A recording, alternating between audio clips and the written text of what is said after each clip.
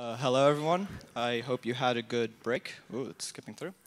My name is Pieter Fabry, and I'm co-founder and CTO of Observe Technologies. At Observe, we are building the world's first artificial intelligence platform for fish farming. So fish is the main source of animal protein for about a third of our world today. However, due to overfishing, wild stocks are being depleted, and it's getting harder and harder to catch our fish. So to meet rising global demand, we are growing our supply in massive cages like this out there in the ocean. Here we have a picture of an average aquaculture farm that I took last year. And that man there in the corner is doing the most important task in the entire industry, responsible for 50% of all costs. And that's feeding.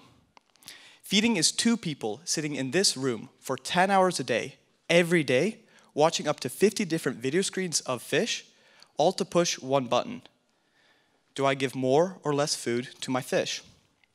If I give too little, the fish will grow too slowly. If I give too much, feed is wasted. So in the next 24 hours, hundreds and thousands of dollars worth of food will float to the ocean floor, uneaten. So this is billions of dollars a year wasted and an environmental nightmare. So what Observe does is we eliminate this waste completely.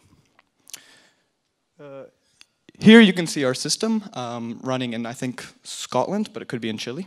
And you can see that we're looking at all the data streams on the farm site, and we're constantly adjusting the best strategy and way to feed your fish. And so by dynamically learning over time on a cage-by-cage basis, we can provide the best strategy to grow your fish as quickly as possible, as cheaply as possible, with as little waste as possible.